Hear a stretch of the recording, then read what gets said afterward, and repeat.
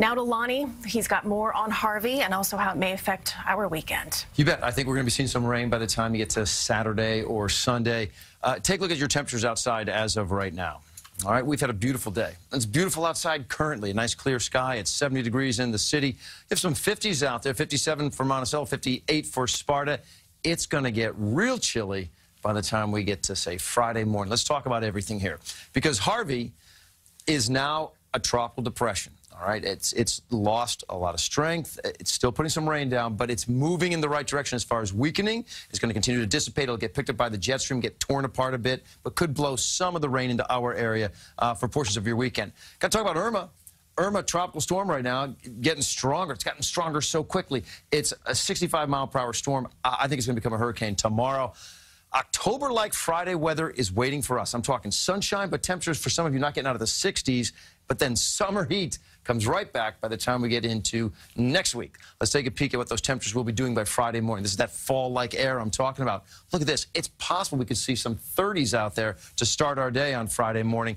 This is showing 40 for Liberty, 53 New York City. It's going to be a crisp, cool day on Friday with sunshine. That's just not going to warm you up too much. All right, our skies look beautiful. Here's the front that's going to be bringing in that fall-like air. Now, you will notice there's some rain associated with it.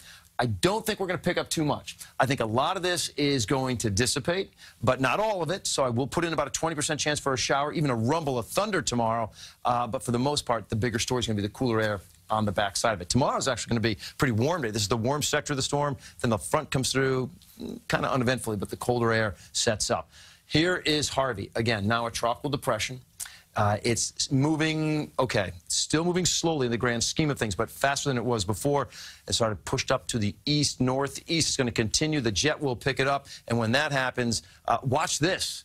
Interesting where the whole map now stops around Kentucky. Well, because at this point in time, it looks as if it's lost all of its definition, and the Hurricane Center is discontinuing its following of that system, so we'll watch it. This is Irma. I wanted to show you where Irma is going to go.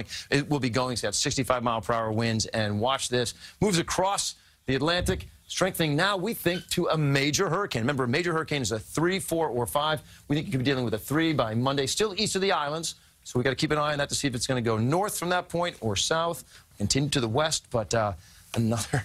Man, it is that time of year, though. This is when you really start ramping up the tropical situations, and obviously that's what we are doing. And the most active time for the tropics is really right around September 3rd to about September 13th. Approaching it. Thank you, Lonnie.